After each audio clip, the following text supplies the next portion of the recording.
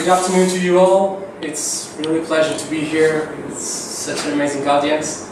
I see some familiar faces. I've been following these meetups for a while, and but today I wanted to bring you something a little bit different.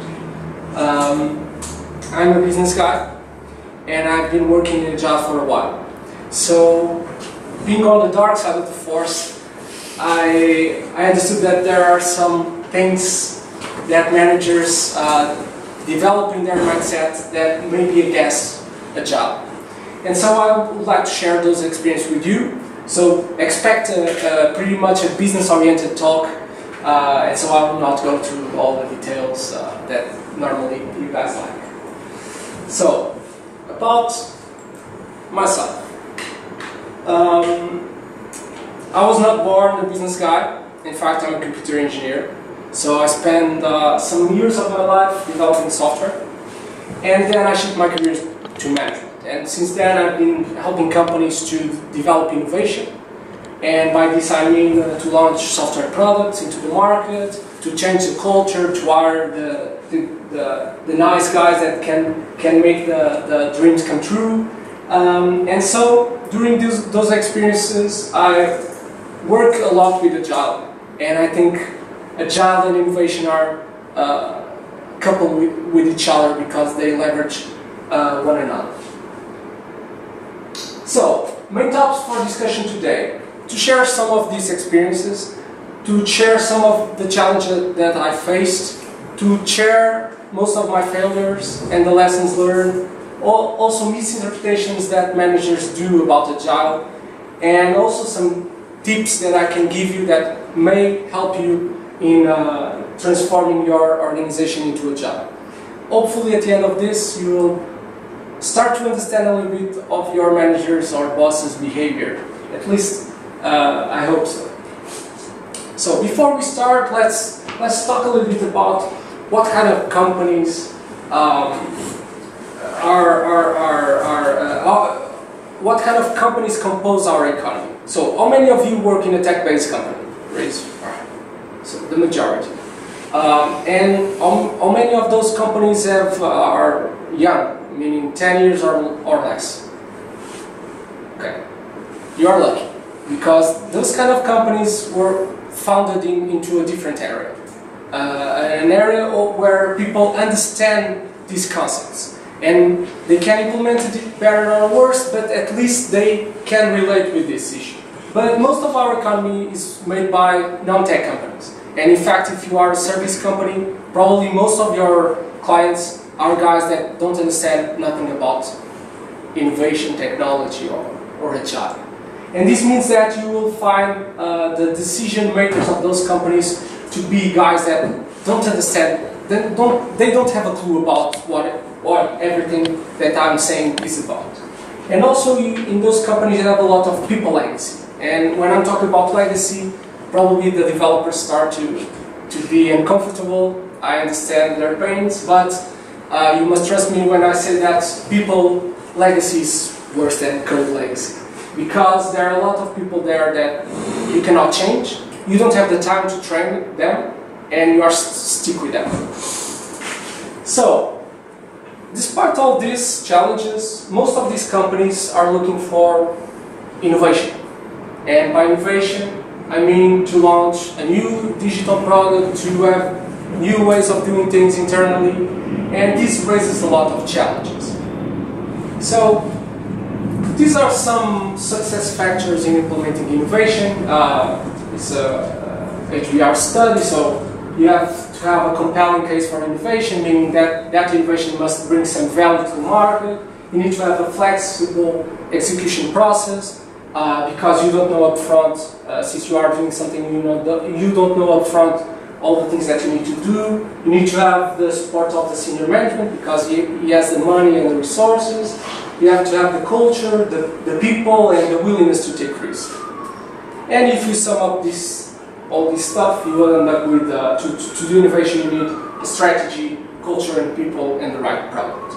So in a nutshell, this is. And probably you know this better than me, if you go to some of the Agile benefits, you start to see that they are very much related with all the success factors that I told you before. So being interactive, value quality, visibility, flexibility, the right product, the most enjoyable, all that stuff is really coupled with these success factors. And this seems okay and it makes sense, but most of my projects start like this. So some guy that saw a YouTube video or some article or saw some competition product, he wants to do the same, he wants to copy, he wants to innovate, but innovate without changing anything. And so you don't want to spend money, you don't want to change the culture, you don't want to hire people, you don't want to change anything, but you want to innovate. And most of my, I think all of my projects started like this, okay? And these typically lead to this, okay? Failure. And most of the Agile initiatives end up failing because of the lack of experiences, the clashes of culture, the lack of support, the lack of support for the transition, and also the communication problems. And one way of looking at this, to try to find the root cause of all this, is this iceberg of ignorance. So, if you think about an organization as a pyramid, you have here, probably you guys are more or less here, you have the guys that are very operational and they know 100% of the issues of the organization. And as you go up in the pyramid, you start to lose knowledge about what is happening in the organization. And you will end up here knowing 4% of the problems. And I will just stop here and ask your opinion. How many of you relate with this, or at least agree in some extent with this? Raise your hand. Okay. Before I give you my opinion, let's discuss some of the struggles of a manager. And I will go through these 5 points. So, the budget course. This is very important. Probably you know this, but this is more or less the structure of every organization. You have the shareholder, that is the guy that invests money to the company and expect some extra money in short term or medium term. And this is the most the most simplest stakeholder, because this for him is an investment. And he lends this money to the board. And the board has this tough job, that is to ensure that they have a strategy to multiply money. And this is very hard sometimes, because you have competition, you have a lot of limitations, but they manage to do this strategy and allocate resources. And by resources I mean money, people, etc. And you have a lot of different departments, probably your company has similar ones with different names, and the nicest thing to see here is that they are different. So you have departments that are more associated with money, and typically they have more influence over the board, and you have guys that are more related with costs, and I put here development because most of the times they are here. Okay? So what is this curse? This curse is basically every company has a budget, and this budget is negotiated once a year. And it's really simple. You negotiate money in exchange by commitment and outputs and deliverables and deadlines. And so if you commit a lot, you will receive a lot of money. If you commit with less, you will receive less money.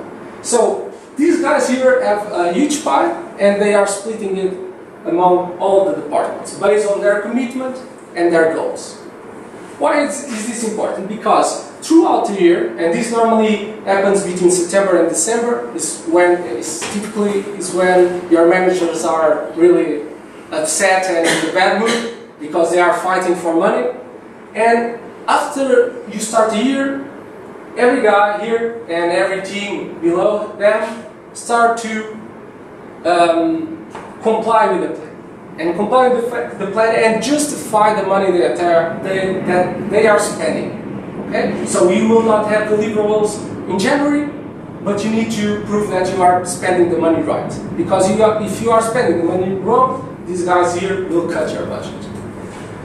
Why is this important? Because it affects a lot the incentives for managers. So basically deadlines and goals are negotiated once a year.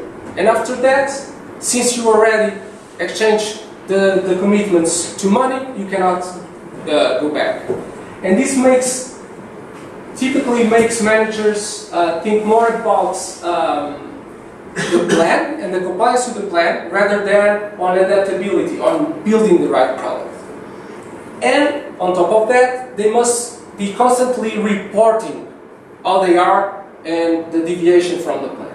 And this means that this is why normally you need to allocate hours and all that stuff is to do this.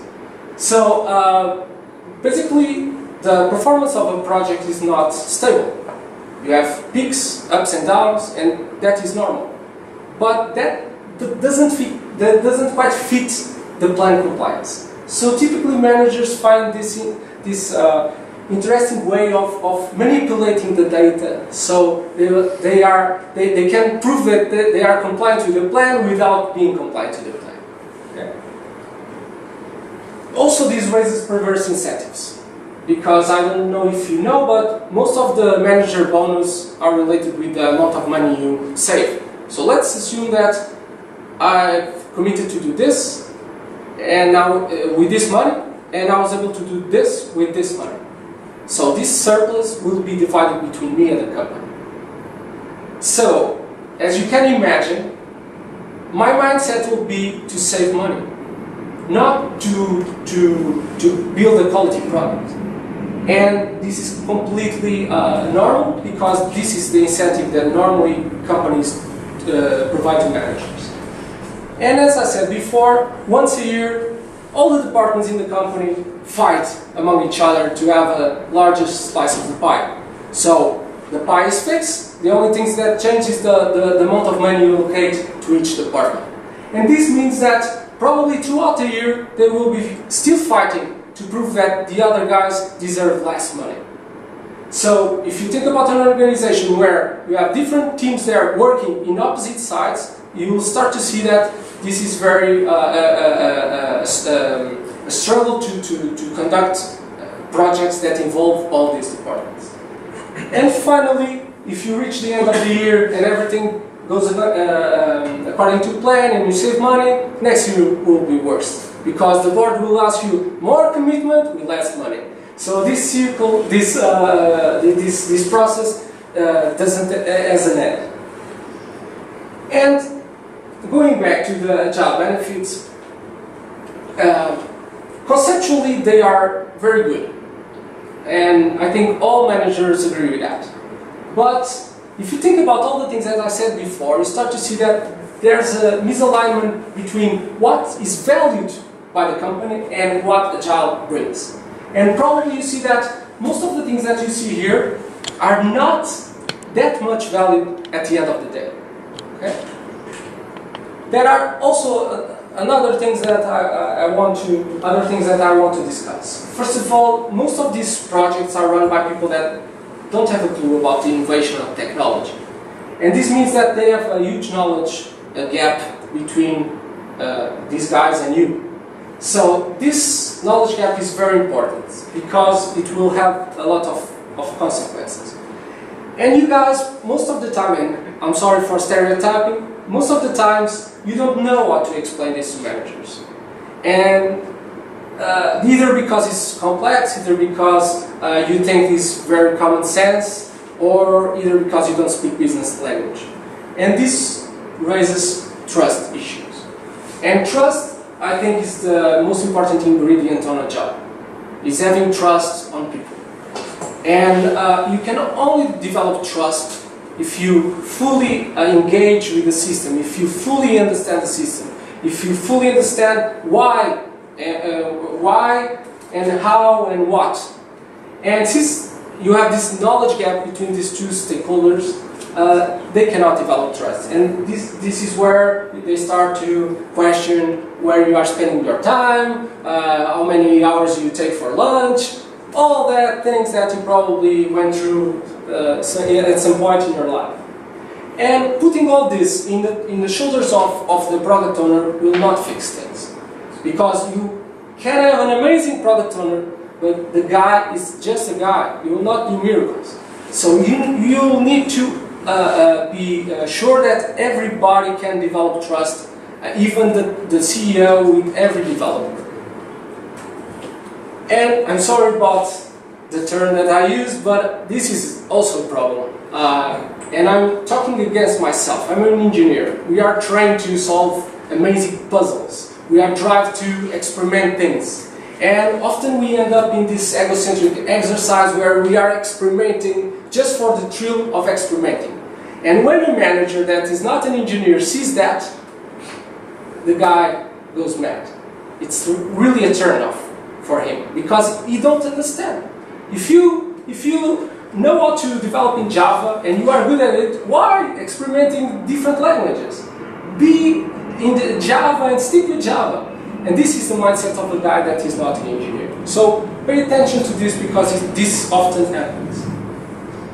And then there is this myth that everybody's self-driven, everybody's motivated, and everybody's a really nice guy and able to be autonomous. And this is a myth. I'm sorry to say this, because talent is normally distributed in companies. And you have a minority of people, at least we expect that they are the minority, that are bottom performance. And why I'm saying this is because although they are very, in number or in percentage, they are a tiny part compared to the whole. Those guys are the outliers that managers uses to question the system. So if you have a guy that doesn't deliver and doesn't have any schedule and then spend a lot of time in lunch, it can be 1 in a million, but the manager will use them as an example to question all the system. And you will end up by failing to implement a new system because of this kind of people. And you cannot fire them in project. Very hard. So, another thing that is important is that most of the time things get worse before they get better. And this is normal, because even people are working in a dysfunctional way for a while. They develop tricks and tweaks, so at the end of the day they will be able to deliver something. And as you start to change the way they do things, they will start to fail. And this means that the top management will start to doubt that you will end up in a better position. So this time here is very important, because it's where the skeptics start to appear and you start to be questioned. So pay attention to this, because it's not a straight way to happen. So going back to this, I'm sorry for the guys that agree with this. For all the things that I said before, I prefer this video. So there's a lot of things that conditionate the way managers act or think about all this, and that are unknown to the staff, as well as there are problems that are really painful for the staff that are unknown to the executives. This is why middle management is so important, because those guys are the ones that have almost the full picture, and often they are neglected in the decision and all that stuff. So, a few tips. So I've been implementing this for a while now, and I can say that most of the times I failed, and this is good, at least for me, because I've learned. Every time I face with this situation where people want innovation and want to do something new, and I bring to them a new culture, Agile, and it's with Scrum and Kanban and a lot of different things. They are very thrilled, but at the end of the day, it's very different. It's very difficult to sustain this for a while, and this kind of process normally take 2 years or more to do in a traditional company.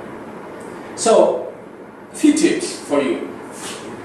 I found out that before you start to do this transformation, you need to clearly have a healthy way of dealing with failure, because you will fail. You will start to do something new, and people are not used to do things that way, and they will fail.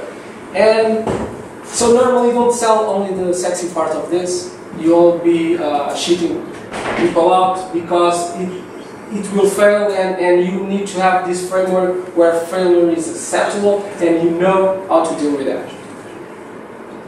And don't put all this responsibility in the shoulders of the product owner.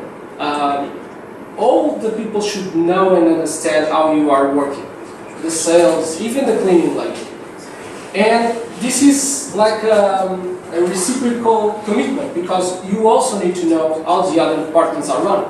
So you can relate to them. And this is where trust is developed. Okay?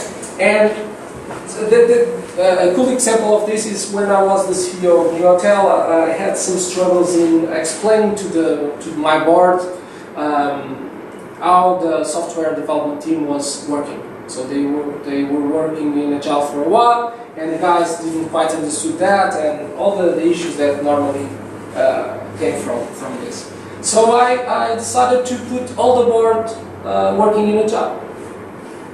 And I found out that this works very well. So if you think about putting them on a training session or putting them watching videos, will not work that much. They need to understand how these tools are used with their own work, and things got better, and it was really amazing.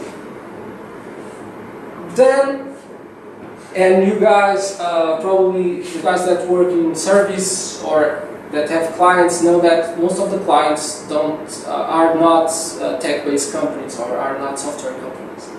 And you cannot force them to work in ways that they are not comfortable. We had a previous session where we discussed how to run a Scrum project in Waterfall. But more than that, I think all the team and all the people involved must understand how the client wants or works and what kind of measurements of success he has. And because that will affect the way you work and the way you implement Agile and all the things that are related with this. Don't be dogmatic. I often see people that come to these meetings and learn some new concepts and think that this is like the Bible. And they stick with this despite of everything that surrounds them. So, question yourself, be humble. These are guidelines. These are things that you should reflect upon, and you should see what is surrounding you and don't take everything from granted. But at the same time, don't start to change things just for the sake of changing. These kind of frameworks are built in an holistic way. So if you start to take pieces out and put your own customized pieces, you will end up with a Frankenstein. And probably you will fail, not because of the virtues of the framework, but because you thought that you are more intelligent than the guys that came up with these frameworks. And then the hardest part. Trust should not be given for granted. So let's imagine the time you are a new guy at my company, and I'm telling you that we don't have schedules, you can take infinite holidays, I will only look to results, all that stuff that is nowadays typical in every software company. And let's assume that in your first day you take vacations. In your second day you will take 3 hours to lunch. And without giving me something back, without having the time to develop trust with you, you are already taking. So this is not a good way to manage our relationship. And managers are very strict with this. So you need to develop trust before you start to take something out of a company. And often people neglect this. And also, results are, all this is a mean to an end, reaching results. And this is quite confusing because I'm sorry, I'm stereotyping. You normally confuse results with effort, and they don't are the same thing. Meaning that results are things that are valuable for the guys that you are working to. And this means that if you work a lot, extra hours, and you will end up with a nice speed, with all the backlog or the sprint backlog done, but at the end of the day, that is not a tangible value for the client, you failed. And I can give you an example from this side. Let's imagine that it's the end of the month, and you are waiting for your salary, and I go talk with you guys and say, okay, I've put in a lot of effort. I made much more phone calls to clients than I did last month, but I don't have money to pay. It's the same thing happening in the opposite direction. So, and most of you guys probably will not be able to, or will not be open to work or to get paid based on story points. So, results must appear. And this is very important because probably your boss needs those results to collect money from the board. And as I said before, all of this is very good, but will not be a perfect path. We will fail a lot. I failed a lot. In fact, most of the times, as I said, I failed. And Agile requires a continuous focus on improvement. And that can be demanding for some people and for some organizations. So I like to see Agile like this. It's not something tangible. It's not something that is not a state that you can reach, because nobody and everybody is Agile in some way. So it's a constant struggle to adapt, to become more and more productive, and also to transform the way you think and the way all the stakeholders involved think.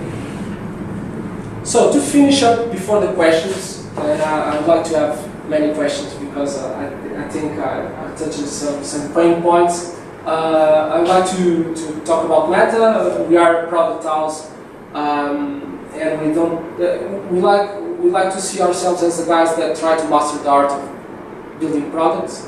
And by this I mean technology, UX, business, marketing. And have a look at our site. We have a lot of different products. In fact, we have our own product that went to the Web Summit, and we are going to an acceleration program in Berlin next month, so it's running well. Drop me a line. I'm pretty much active in some in LinkedIn posts. I have some articles there that might interest you. It's something, all of them are related with these issues. So drop me a line and give me your thoughts about this.